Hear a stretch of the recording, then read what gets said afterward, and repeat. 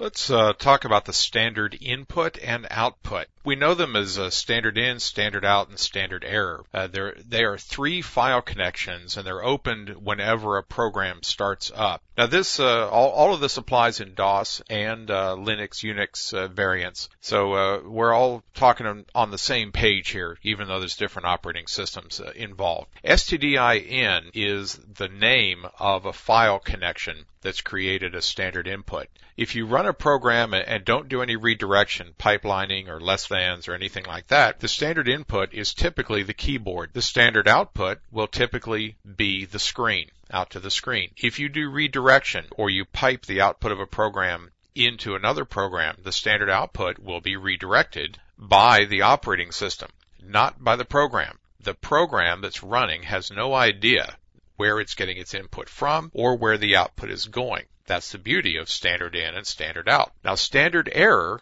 is just like standard out. It's attached to the screen, the typical output, but standard error cannot be redirected. What you would have to do to get your standard error output to a log or some other place is close and reopen the standard error connection, which is not typically done. It's not typically done to move that error output because a lot of operating systems and other systems depend on standard error to do its job. And your program will generally leave standard error alone and use it if it needs to. Like I said, command line redirection does affect standard in and standard out, but not error. Putchar that we've used already uses standard out, and getchar gets its characters from standard in. Pretty simple. So let's take a look at a little piece of code here and how it works and how some of this stuff happens. Here's there's our lower.c. Here's our little program. Let me get some of this stuff out of the way back here. There we go. That's a little nicer. Here's our program, pound include standard IO. Got to have that one because that's what we're dealing with now is our standard IO. So we got to pick up the header. We come in here, have a little character, and while C equals getchar. So getchar is going to take from the standard in, whatever that happens to be. So we're going to get that character into C. And as long as it's not end of file, and EOF, it's typically -1 is the value, but that depends on the operating system. EOF was defined up here in standardIO.h. So as long as the character that we read is not the end of file, then we will put that character back out with a toLower. And toLower is a standard library function that will lowercase uppercase letters and put them out in lowercase, and it will leave punctuation and things like that alone. Pretty basic. And then when we're all done with the while loop, there's no more characters. There are no more characters coming in. We just return 0. Okay, so that's our program. Now, let's come here and compile and link it. And it links. And if we run lower, just like this, it sits there waiting for input. And we can say this is mixed input. And it comes back in lowercase when I press a carriage return because it handles a line. It's buffered input. So each of the characters have to go in and a carriage return has to end the line. You can change that by making operating system control calls and say that you don't want buffered input so that every character comes in one after the other, but that's not what we're dealing with here. So there's an example of using lower, just reading from standard in, hooked to the keyboard, standard out, is going to the screen.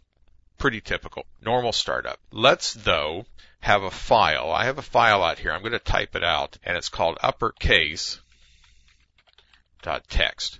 And there you can see that uppercase.txt is just that. It's 2 or 3 sentences of information. It's all in uppercase. All right, so if we run our lower program and we take input from, we do the less than symbol, from uppercase.txt file, it will put that text out in lowercase because the standard in is now coming from this file.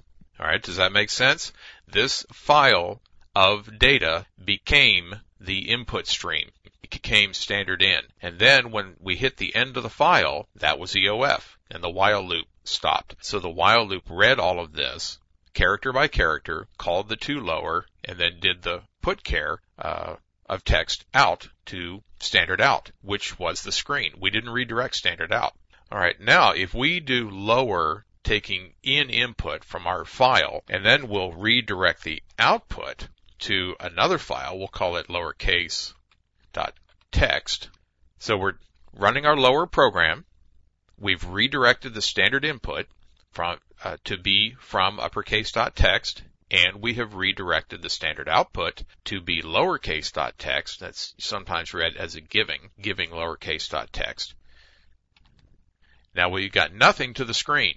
Had there been an error and we had used standard error or said something using an error routine, standard error could have still said something to the screen because stderr is still not redirected. It's not easily redirected. So now we should have a file called lowercase.txt. And if we type it out, there it is. This text is written entirely in uppercase. Well, not anymore, because now it's lowercase text. That is the output of our lower program. Okay, does that make sense? Standard in, standard out, and standard error. You don't have to do anything or say anything to use them. You just need to include the standard IO header so that putchar and all of these things are declared properly up there. And then getchar, putchar, printf that we've already used, scanf that we're going to see how to use, all of those will operate entirely with the standard in and standard out and standard error connections. Okay, let's get our screen back up here. And we can end on our slide the way we should. So that's standard input and output.